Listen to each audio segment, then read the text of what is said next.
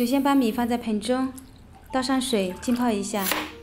土豆洗净之后削皮切成小丁，胡萝卜也切成小丁。再准备一把豆角，洗净之后切成小碎粒。如果不喜欢吃豆角的话，也可以换成豌豆。一把香菇，先切成条，再切成小丁。2根火腿肠，先对半切开，也给它切成小丁，全部都放在一旁备用。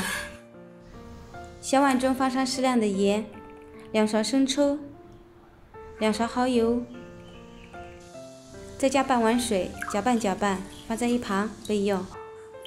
泡好的大米已经喝足了水分，个个都圆鼓鼓的。给它洗净之后放进电炖盅里，再加入3个鸡蛋黄液，用筷子搅拌均匀。依次把切好的配菜全部都放进里面，把调好的料汁也倒进里面，再加入适量的水，这个水的量不需要太多，能够没过食材就行。再加入一些葱油，这个葱油是我提前熬好的。电炖盅里加装适量的水，然后把内胆放进里面，盖上盖子，选择精炖键，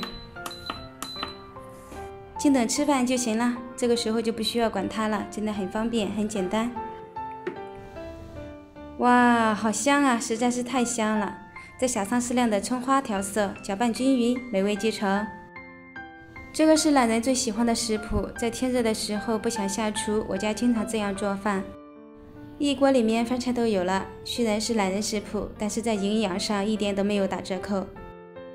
现在虽然是暑假，但是孩子也挺忙的，报了2个兴趣班，上午一个，下午一个，不想让孩子在路上折腾了，所以我提前给他做好饭菜，给他买了这个电热饭盒，提前做好饭菜，给他放进饭盒中。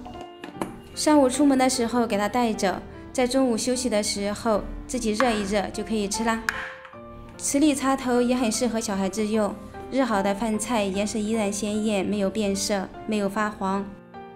我是橘子姐，喜欢我的视频就关注我吧，谢谢支持。